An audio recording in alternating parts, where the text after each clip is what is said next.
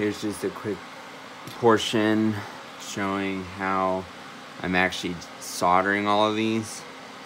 Basically, I just strap the cable in so that the spacing's all correct. You want to make sure this is secured how you're going to have it. And then with larger cables, they're actually color grouped, so they're usually blue, orange, green, brown, slate, just like wire color code. So they're wrapped on the inside. You can see here some of the wrapping for orange and blue. Those would have been on separate bunches. Anyway, you separate out all your wires and then you need to cut them to length. And what I've been doing is I just use nippers. So this red-orange wire is going here, and so I'm just going to go ahead and snip it. You can leave yourself as much room as you're comfortable with. I think having them as short as possible is probably the best idea for this. On a lot of things, I usually will leave extra space, but for this particular project, there's so many wires in here that having them short is better, because then you're able to close up the phone easier. Whereas if you have a lot of length, it's just kind of too hard.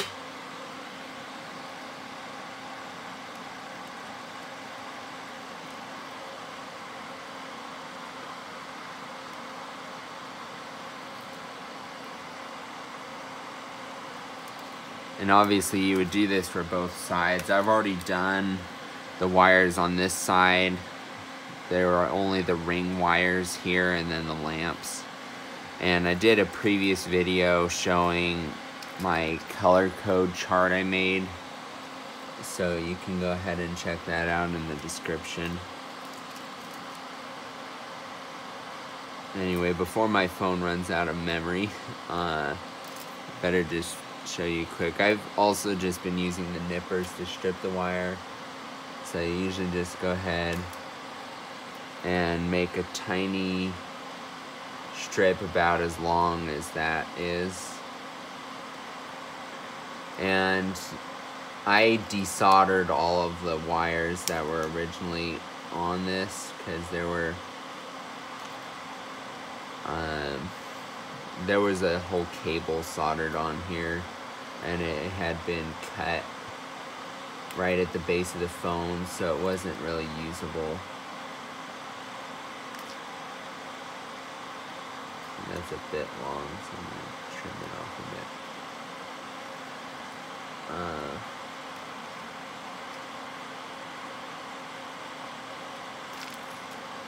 Anyway, we'll just go ahead and solder a couple of these down quick. So I have a temperature controlled soldering iron. I had done one of these with a non-temperature controlled soldering iron, but having temperature controlled really makes it a lot better, because you're able to make sure your joints are reliably soldered. And there you can see I just soldered one in. I unfortunately can't really film it very well, because you'd have to be really up close with it. But on the further back ones, I was using a pair of tweezers to actually bend the wires into the socket. And on this side too, you need to be careful, because there's A leads from the hold key that I usually just leave in place. So those you want to make sure you don't burn off. All these pins are so close together that it's a bit tricky to work with. But basically I just take the tip of the soldering iron, and there's usually enough solder on here still on the plug from the original that you can go ahead and just reheat it.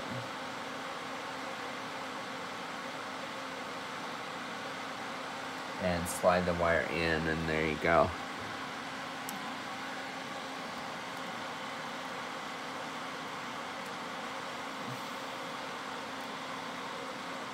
So I think that should pretty much cover. I've been doing this, but it's just a tedious process because it's so closely intertwined and meshed on each other. You want to make sure you don't damage the existing infrastructure. I'd say all of those joints look fine, but if you have any that seem like they might be loose, I usually just take a dab of solder on the end of the soldering iron, and then I would just go and apply it to one that needs it accordingly. Anyway, thank you for watching. If you have any questions about this, just let me know. I'm happy to help out if you're trying to restore an old phone. Thanks for watching, and be sure to check out the other videos on my channel.